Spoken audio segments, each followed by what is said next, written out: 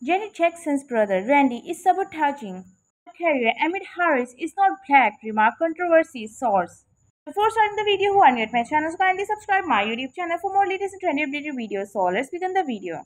Janet Jackson recently came under the fire for her controversial remark about Kamala Harris. In the interview with The Guardian last week, the 58 years old singer challenged the Voice president identity said she is not black. When her peers failed attempt at solving the crisis, insider the page 6 have alleged that Janet's career is largely trolled by her brother Randy.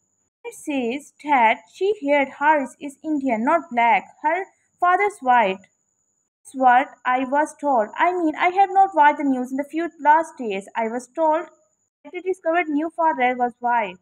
All for you, singer claimed.